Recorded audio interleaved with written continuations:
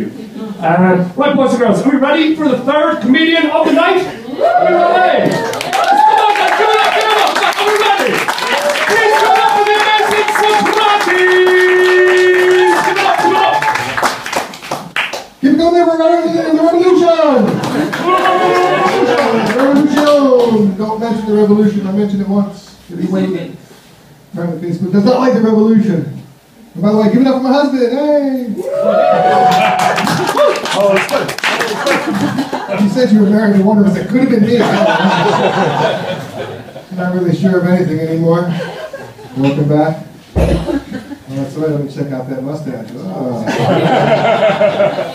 Love to see your baby pictures.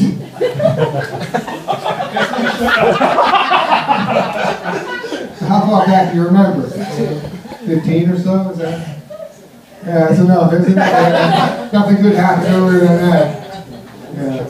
I remember more than that, though. I like to see you look like you're close to my generation, because I'm 57, by the way. Whoa, thanks. There you go, great. Which is 75 in Dutch, by the way. Appreciate that. The Dutch do everything backwards if you haven't done that or not. If you don't know about your Dutch, everything's like 4 and 20 blackbirds. It's 24. It's just a way to make you feel dyslexic. And if you're not, you try to learn Dutch, and then you become dyslexic. Because the I, I before E, except after C, unless you're saying something in Dutch, in which case, please enter. Yeah, my name is Socrates. I am actually an American. Yeah, good idea. Appreciate that. You've read the news. Yeah. Smart people. I like that. I'm not going to be American much longer. Actually, about 2 days ago, I got my approval. I'm going to become a Dutch citizen. Woo! That's how you know an expat crowd. Because the Dutch are quiet for a moment, and they're like, all right, yeah. Got to be supportive of this liberal concept. But I've been living in the U.S. for most of my life. I was born there. My dad moved there after the war, and then I realized he was wrong. So I'm coming back. And I was in Florida for like 20 years, and Florida is similar to the Netherlands in some ways, because it like rains every day, and they got a lot of meth people. Well, it's different in some ways as well. It's like the weather. Like I said, neither one of us have a winter. You know what I mean? And of course, Florida is mostly summertime, and here we go from like spring to fall and then back again. Well, Florida's got an extra season in there. After summer goes for a while, they have a thing called fire season. The fire season's fun. Fire season's exciting. Yeah, if you never really check the weather out, really curious what tomorrow's going to bring. If it's a fire, an Australian guy will tell you, it's exciting as hell. It's not really, you'll never complain about rain again. Once you've lived through fire season once, Is it raining? Yeah, it's not going to be burning. Woo! And the nice thing about fire season, it lets into hurricane season. The first hurricane is great, because it puts out the fires. The second and the third one and the fourth one, they realize, maybe America's not really for me. I moved over here about 14 years ago, and we have a different version of weather. I don't know if you've noticed it or not. It's kind of Dutch weather. It's not bad enough to complain because you get no real sympathy for it. Like my favorite Dutch rain of all is mizu, that little tiny rain that gets in your face because it makes you miserable. One of the annoying things about mizu is if you are on fire, it's not going to help. It's going to be slightly damp and burning.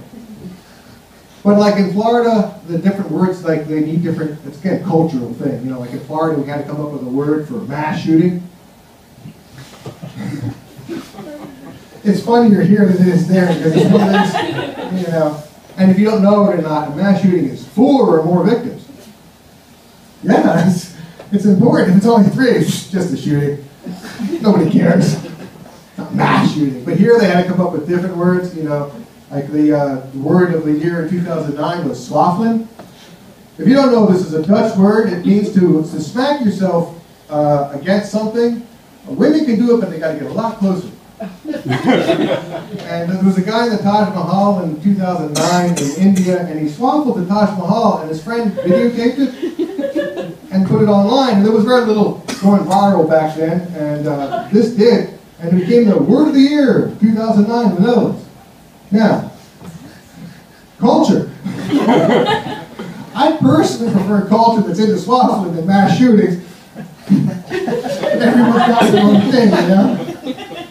Of course, the one word that defines the Dutch is this gezellig word, you know? Gezellig, I got it, right? I'm going to make me worried a second there. But gezellig is that wonderful warm meeting that we do as a group, you know? It's like before this evening started, it was sort of an empty-ish room. Wasn't that gezellig? But as a group together, everyone's in here, we make this a wonderful warm thing. It becomes very gezellig, assuming no one pulls out a gun. Because one gun makes the whole thing completely ungezellig. It's a change of atmosphere in a big way.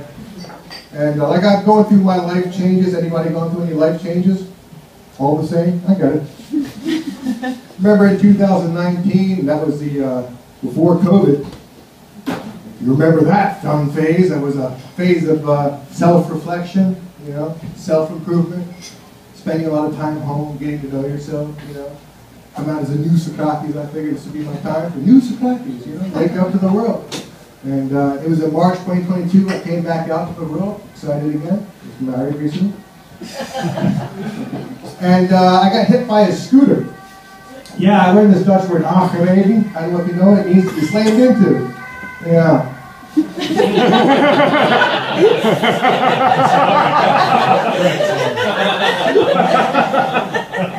Just skip the details on that. Trust me, it's another story. It's not good. And basically, I thought I was going to be new Socrates, but I ended up being Brocates because I broke my arm badly, and I had to go to the hospital, the house of paracetamol. They eventually did surgery, but they spent 8 months, told me kom scoot. I don't know if anybody's going to a doctor here, but kom scoot is what they always tell you. And 8 months later, I thought, okay, finally, I'll have surgery. Now I'll become new Socrates, you know? But no, I turned necrotic. Yeah, necrotes. It's a sucky thing. I don't know if you know the word necrotic. It's a good Greek word. It means to die. You never want to hear your doctor point at you and go necrotic. It's bad. It's a bad thing. And then, so I finally got another surgery, so I thought, now I'd be new Socrates, you know. No. In August, I had a stroke. Yeah. Strocates. So now it's like every day is a new experience because, you know, my memory's a little shot. And, but it's fun to do these things because everything is sort of now therapy, no matter what you do. You get out of a chair, it's therapeutic. You know? Talk to somebody, it's therapeutic. Remember your joke? It's therapeutic. You forget your joke. It's therapeutic in a different way, you know what I'm saying? And I gotta tell you, the mustache is definitely captivating.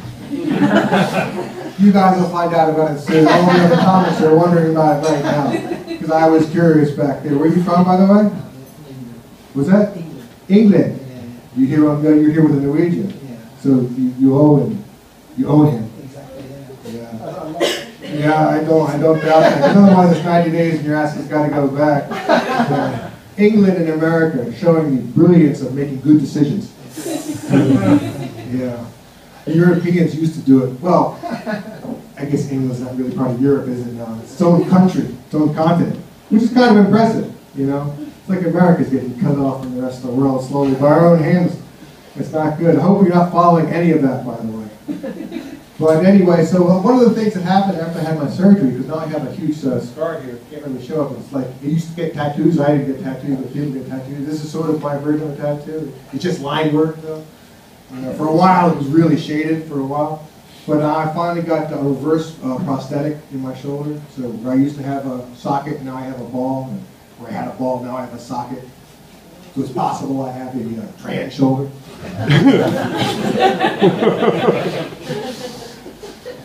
And again, I'm trying to get in shape too. It's a hard thing with everything going on. I mean, I'm in A shape, but it's like a shape of pregnancy. Yeah, I identify as a woman who's like 7 months pregnant. Can't decide what the name of the thing though. Beardship. Halo. Halo's a good one. But so basically, I think we all come to these comedy events. First person who's come here. This is your first show, is that right? You come here to learn. This is a bunch, and I'm sure you're learning so far. We've learned about war. We've learned about peace. We've learned about health. Good grooming. You'll find out. Yeah, that's the truth. Yeah. And I find out what I was told when I started doing comedy is that comedy is a lot like sex. And the more I do it, the more I think it's true. Because I was really excited to come here tonight. And now that I came, I'm definitely a little hot. I'm self-conscious, but if I get my energy, I'm going to come again soon. Thanks so much, you guys are great.